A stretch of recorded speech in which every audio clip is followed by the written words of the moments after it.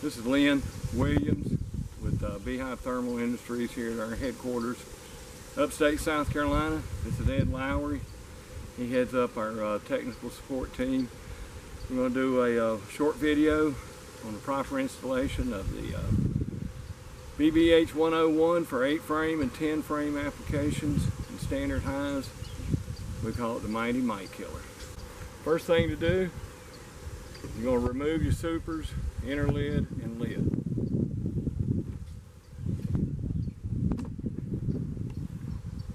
Remove your dividers, queen excluder.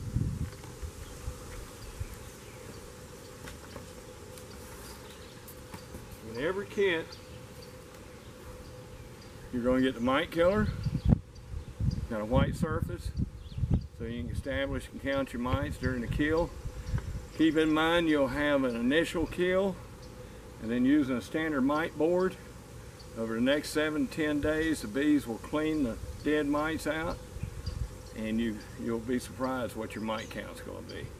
Typically we see 30-40 mites on initial kill and anywhere from 150 to 400 afterwards.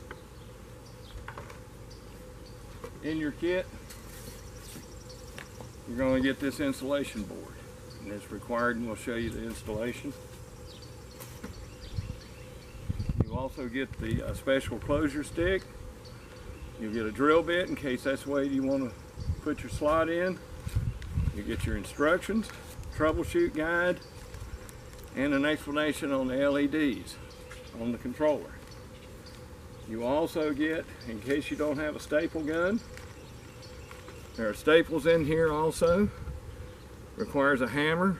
You can just tap them into the center frame. So,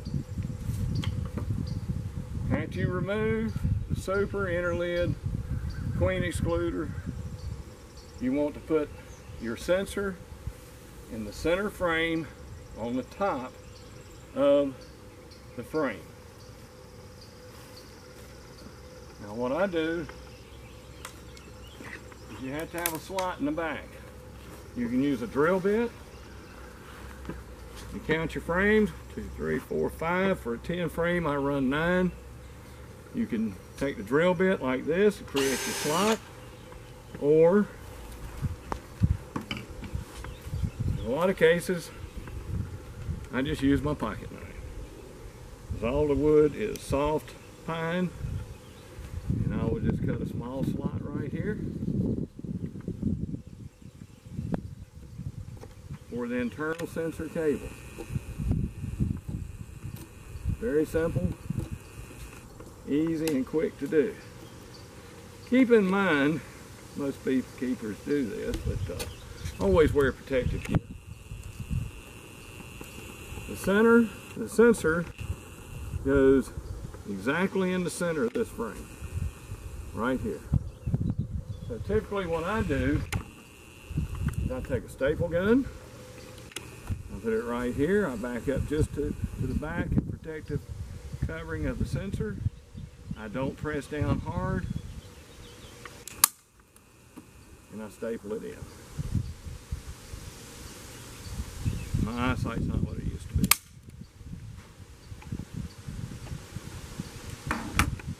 At this point, you install the insulation sheet. It has a hole right here that allows the heat to vent up through the rest of the hive.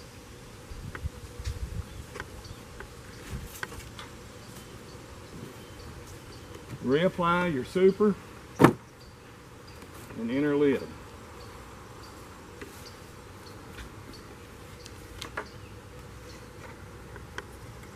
Take the mite killer, it slides right in the front of the box, just like so. Alrighty, after the installation of the sensor and the insulation sheet, take this special closure stick. You have a power cord that goes to the heater belt. You install it right there. Take 2 small pieces of duct tape. Secure the end of the stick.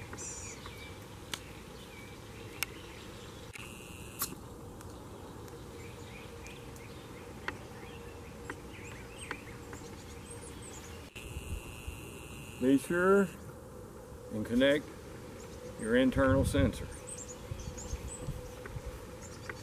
If you don't, the controller is going to do a sequential flashing between all three lights to tell you that you're not connected or you have nicked the wire when you were installing the internal sensor.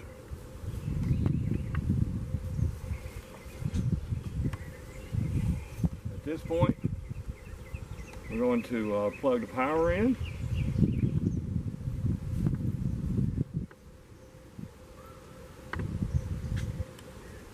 The controller will go into what we call a winter warmer mode automatically, which is heating the hive, which is a blue light.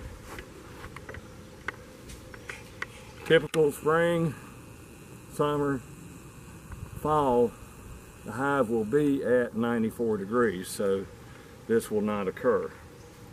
Just in case it does, wait a couple of minutes. At that point in time, you press this mode button.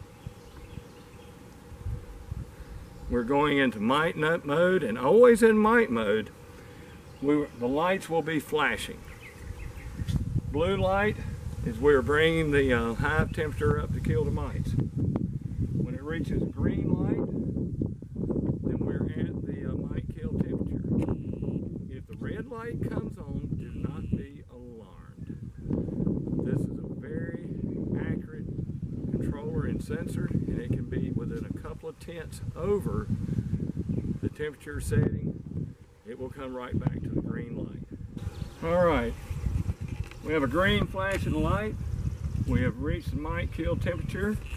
At that point in time, remove the closure stick. Allow the bees to come and go freely. Now, bees will go into an air conditioner mode. They will gather all over the box. They'll be moving their wings, trying to cool this box off.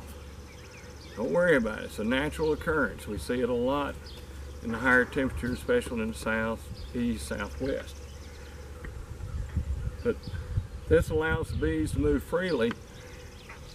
It also gives opportunity for any bees that were out pollinating to come into the hive, and at that temperature, if they're carrying a mite, we have an opportunity to kill the mite that's on the bee.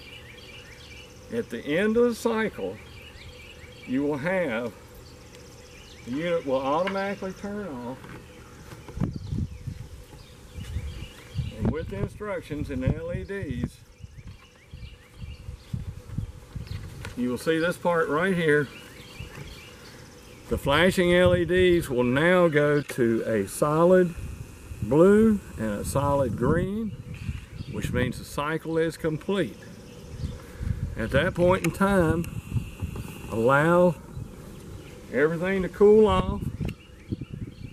You can remove this, the mite killer, after the cycle is complete, and you can do your mite count.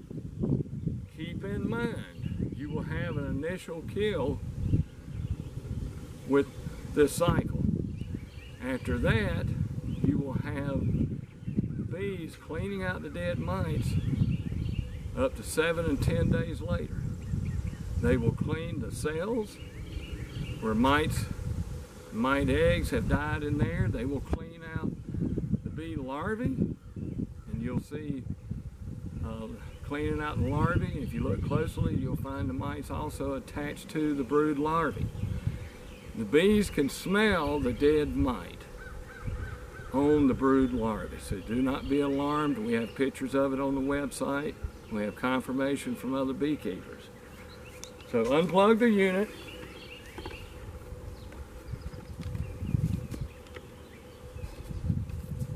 Unplug your sensor. And you can remove the unit and allow it to cool. The nice thing about the sensor is because it is on a quick disconnect, you can place the sensor one time in your hive bodies and you never have to go back and put it in again. And we do sell those separately. if there's a problem, you'll find with these mite boards and screen bottoms, when this board deteriorates, it's going to allow too much air to draw up in there and you will not reach the mite kill mode. And we have a timer at 45 minutes. If you have not reached the mite kill mode by then, the unit will shut down. My preference is a Luan board. You can buy it at Lowe's, Home Depot. It's like 5 millimeters thick. Paint it white. You can actually use the mite killer with it. It slides right into the hive like so. The other beauty of it is, in the wintertime, the bees will wax seal that board, because you're going to get cold air coming in around a standard paper mite board like this. It's just one of the things we've learned here at Beehive Thermal Industries. The other thing we want to show you today is what hives look like that are mite free. And Ed will pan through these. I've run multiple testing on these hives. Some of them were tested 4 weeks in a row and had no problems with the queen or the queen laying. Multiple of these hives have been tested twice. Now here's what happens is when you have beehives that are mite free, and that queen can lay 1,000 to 1,500 eggs a day, you will get an explosion in the spring of new bees. I'm already harvesting honey early, a lot of honey. I'm going to double or triple my honey production this year just because I have a pesticide-free hives, I have mite-free hives. We want to thank you for your business. You can feel free to contact me. My phone number and emails on the website. Ed's contact information for technical support is also on the website. Thank you very much. Have a blessed day. We're constantly striving to keep our bees healthy. Thank you.